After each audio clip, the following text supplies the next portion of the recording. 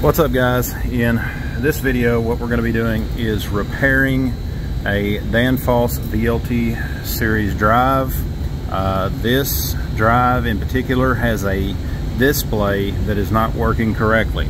You would think that the problem typically would be just the display itself. However, this particular drive, it is not. I've already tried replacing the display with a new one and the display did not light up. So the next step in that process is I've got to replace the control board that is behind the display.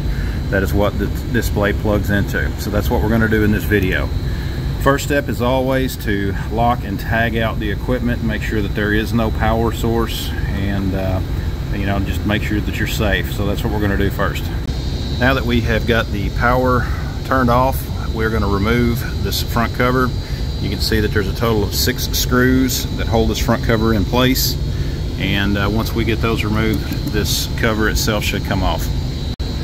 Now that we've got our cover off, what we're going to do now is going to just verify that we do not have any voltage anywhere on this. We will then unplug all of the terminal strips, which it's a very simple process. You just literally can grip them and they will just unplug. It makes rewiring everything much easier. And of course, we do need to release these clips to where it is holding the wiring. That way you kind of have more room to work with. You can see here, just press in on those just like that, and you can move your wiring out of the way. Okay, you can remove this display, set it out of your way, and just continue the process of taking this apart to get into that control board. The way that you remove your housing for your display is you squeeze top and bottom. There's these clips, and once you squeeze those, you are able to pull it out. Check your pins on the back of this housing just to make sure that none of them are bent, which none of them are on this particular unit.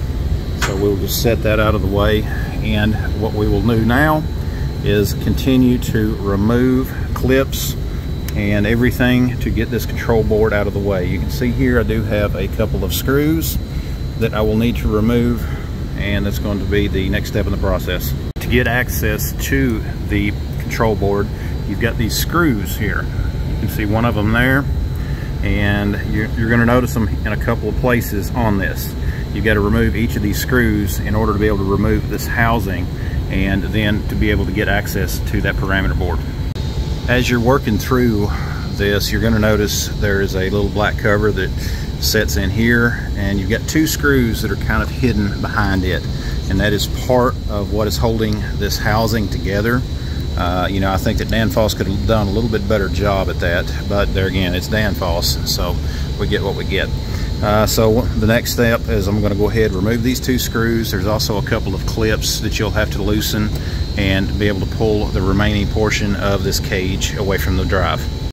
Okay, I have got those other screws removed, and now it is just a process of getting it unplugged from the firing board, getting everything moved out of the way. So you want to be very gentle, and once you get it loosened up, it will simply unplug, and you can see we now have the control board removed, and I just need to simply remove it from this housing and install the new one. Here is the old board compared to the new one. Just go over it, make sure that there's not any jumpers or anything that are in the incorrect position, and we're going to be putting it back into that housing and then reinstalling the housing on the drive. Now I have got the new board installed into the cage. There is something I wanted to point out to you. You see this little slot that I have kind of in the center of the screen? What that is, basically, there's 2 of those. There's one there, and then there is one there. What those are, they're basically like a blade connector, as you can see here, and that is intended to help hold the board onto the cage. Okay, until you get all your screws and everything put back in. You want to make sure that you're careful about reinstalling those. Make sure that it slips down into those properly, and because you're going to be fighting with it for a bit until you get that lined up properly. You don't want to bend anything on that board, so just take a little extra precaution. Currently we have this back together, and we're going to begin the process of reinstalling it onto the drive. Okay guys, we are making progress on getting this back together. Make sure that you're careful when you press the board back into the board that's behind it. You know, you have something that you got to be very careful of. You don't want to damage any of those pins or anything. It's kind of hard to see on the video, but you know, there is that plug that is back behind that. And again, we have got this portion reinstalled, and I'm just continuing getting everything back together. I've got the lower portion here that I still got to install that has the clips that holds the harnesses, and once we do that, we will be able to put the display panel back on, just put everything back together. Now, one thing that you will have to do when installing this board, you're going to have to recommission the drive. Okay, if you have your program backed up on the touch panel, then you should be able to download the program from your touch panel into the drive. If you know, if you have been making a habit of saving your parameters, which I strongly recommend you do. But for now, we're simply going to continue. We're going to get this lower portion packed together and continue the process. Okay guys, we have got the new board installed. We have our connections made. We have all of our wire clips and everything reinstalled as well. There again guys, it's just a lot of little screws, a lot of little pieces that you got to go through and be careful with.